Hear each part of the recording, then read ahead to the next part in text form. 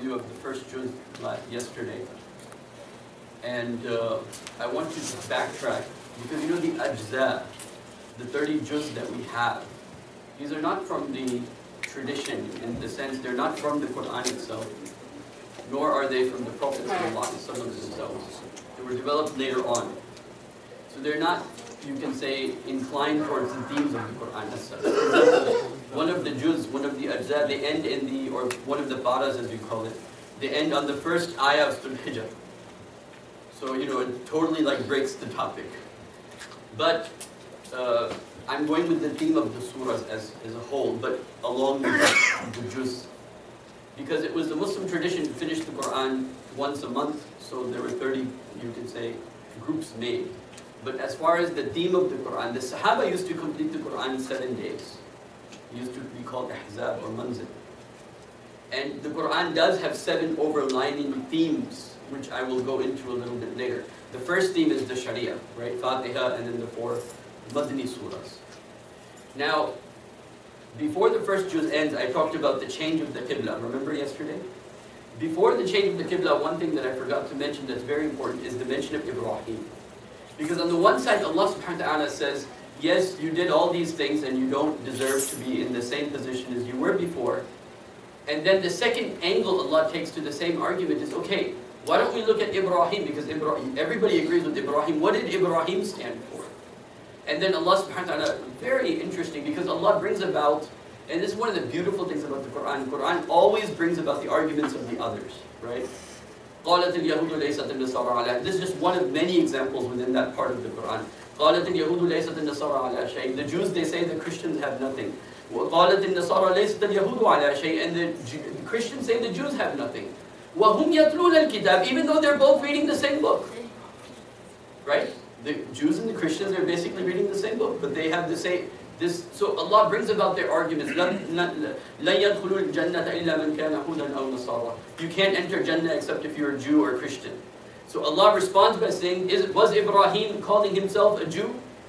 Or was Ibrahim calling himself a Christian? Was this a label that Ibrahim had given himself? And then of course, you know, making the Kaaba, that was also a big part of this. Now after the Tahwil al-Qibla, after the Qibla changes, now over here the dialogue of Allah subhanahu wa ta'ala is, look, you guys know from your books that this is the truth. So Allah subhanahu wa ta'ala starts in a very nice way. يَعْرِفُونَهُ كَمَا يَعْرِفُونَ أَبْنَاءَهُم. They know the Prophet like they know their own children. But then after that, the dialogue of Allah subhanahu wa ta'ala becomes very harsh. إِنَّ الَّذِينَ يَكْتُمُونَ, those people who hide the truth over and over again for like about a good, you can say 20 ayahs almost, this topic. Those who hide the truth, those who hide the truth, those who hide the truth. And then they're amongst the people that hide the truth, but they have sweet tongues. You can say they have sweet tongues. وَمِنَ النَّاسِ مَنْ يُعْجِبُ قَوْلُهُ فِي الْحَيَاةِ الدُّنْيَا. There are some people, they have very sweet tongues. You know, you start Muslims, you know, because innocent Muslims who are already inclined towards good, they might fall for their sweet tongues. So be careful, don't fall for their sweet tongues. So this, you can say, Itmamul Hujjah is there in this section of the Surah Al-Baqarah towards the middle, after the Tahwil al-Qibla, that look, you know this is the truth, this is already in your books, Muhammad is already in your books. And you know, just as a side point, I want to mention, Salah, praying with your face on the ground, this is in the Bible. Wudu is in the Bible. Hajj is in the Bible. Siyam, kutiba alaykum as-siyam kama kutiba ala alladhina min qablikum. Siyam has been ordained for you like the people before. It's in the Bible. You read the Bible, you find all these things.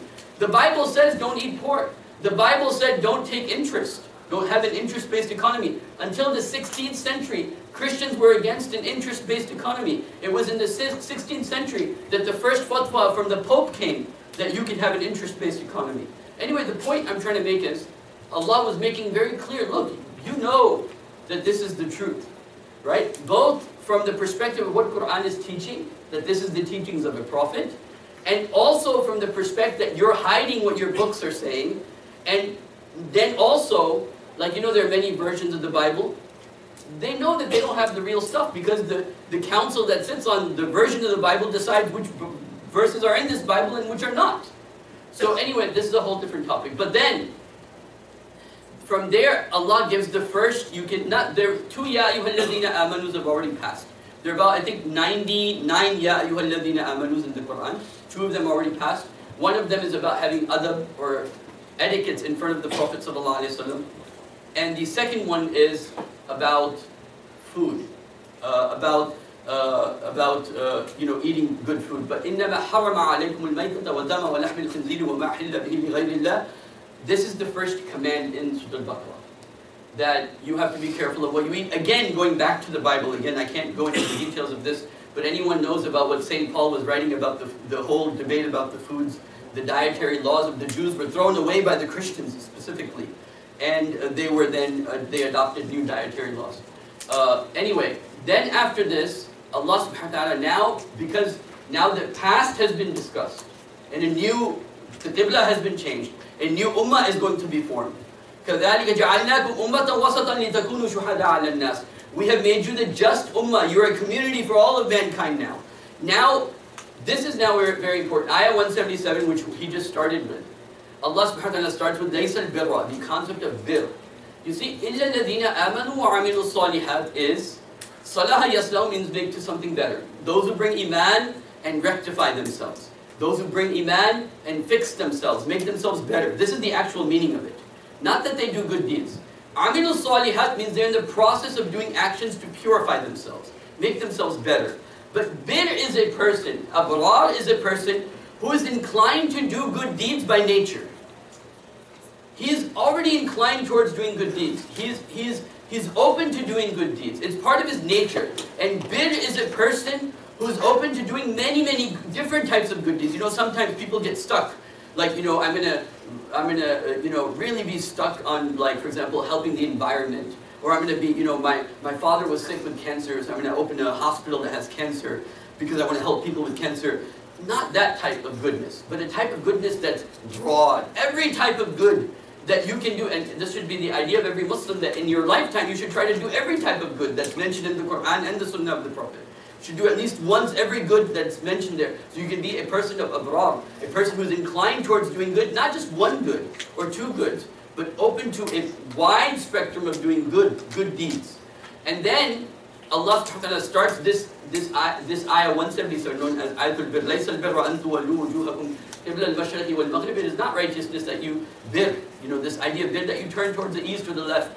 But then Allah describes it. Then, from there, now the law starts. The law for the believers. Ya ayyuhalladhina amanu. So, this is the second Ya ayyuhalladhina amanu, which is about the law of qisas, the law of murder. Then after that, wasiyah is mentioned. Then after that, all these laws are mentioned. Ramadan is mentioned. Hajj is mentioned. After all these laws are mentioned, then Allah subhanahu wa ta'ala mentions that you have to, okay, these laws are not there just to be read in the Quran. They're not just there just to be read in the Quran and just read it. You have to work hard to establish these laws in society. These have to be functional laws in society. So then there's a whole theme. This is actually from here till the end. There's an interweaving theme, in and out, in and out, in and out. With the story of Talut, if you remember, I gave that khutbah of Talut. That also is an example of this. But there's an interweaving idea that not only am I giving you the law, but you're going to be tested, and you have to struggle hard. And I'm going to see if you're capable of making these laws part of your life, not just your individual life, but part of a social life, part of your social life. And so Allah subhanahu wa ta'ala then goes on, talks about, there's a whole, what he read towards the end was all on qital, and then after that Allah subhanahu wa ta'ala continues on different laws of divorce. Remember, I had a whole series on divorce. I think I did 4 khutbahs on divorce, and those ayahs were read. And then after that, Allah subhanahu wa ta'ala, now, after Ayatul Kursi, and one ayah before Ayatul Kursi, till the end, all the discussion is basically about economics.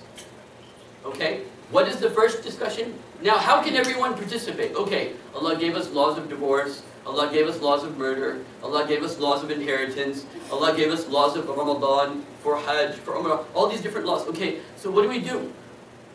I mean, how does somebody participate? How do I struggle? What is the way everyone will struggle for the cause of Allah? The one way, not everyone can be a teacher. Not everyone can be a preacher.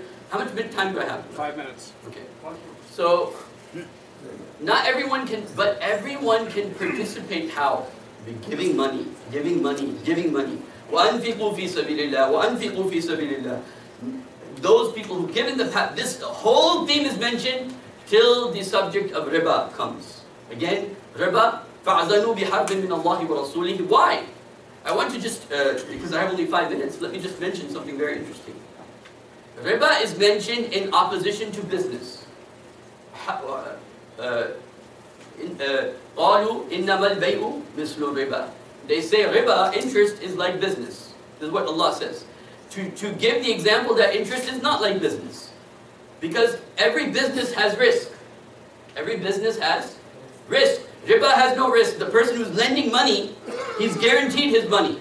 The person who is giving the money, he has the collateral and he's guaranteed his money. And so it creates an upper class that becomes a super class. And I'm not going to go into that right now.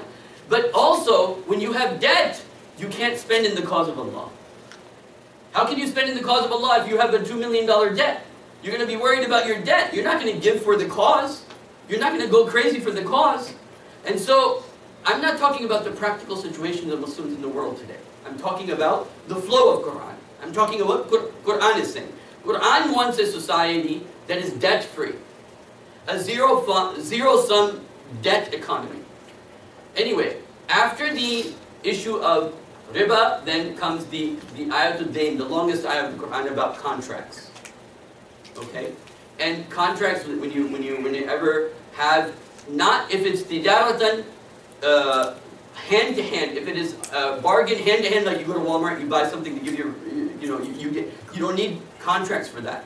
But if it is not hand to hand, it's time based, it's credit based, then you should have a contract. And now you have to ask yourself this final question, because I'll do Ali Imran tomorrow. You have to ask this question, that why Allah subhanahu wa ta'ala, in the last 2 ayahs were revealed where? And you know, what is the difference between Ali Imran and Baqarah? Ali Imran's emphasis is Islam. And the emphasis in Baqarah is Iman. Iman and then Islam. And you'll see this contrast inshallah tomorrow. Now, the last few ayahs, آمَنَ الرَّسُولُ بِمَا أُنزِلَ إِلَيْهِ مِنْ رَبِّهِ وَالْمُؤْمِنُونَ. You know these? These were revealed where? In Mi'raj. Right? By the way, these ayahs, over there is وَأُولَٰئِكَ هُمُ الْمُفْلِحُونَ in the very beginning. Over here is فَانْصُرْنَا عَلَى الْقَوْمِ الْكَافِرِينَ. But over here I want to share with you, why does Allah talk about economics right before the ayahs that are like the peak of Iman in a sense? Right? This is something for you to think about. That economics is our whole society. Right? So the environment we create with consumption and consumerism and economics really affects the whole society. I'm not going to go into details about this, but I just wanted to mention the whole last theme of Baqarah is give, give, give, give, give, give, give. The whole last theme. Until the ayat about riba, and then the ayat of dain, the ayat about debt. And then the last ayahs of the du'as of Surah Al-Baqarah that we went over, inshallah. 1 minute still left? Okay. Now you'll notice, he says 1 minute left. So, Surah Ali Imran starts with Alif Lam Mim, just like Baqarah starts with Alif Lam Mim. Ali Imran starts with the beginning, talking about Quran, just like Surah Al-Baqarah starts with the beginning and talking about ذَلِكَ الْكِتَابِ. This is the Quran, right? Then, okay, so that from here I will start next time, inshallah. أقول قولي هذا أستغفر الله لي ولكم.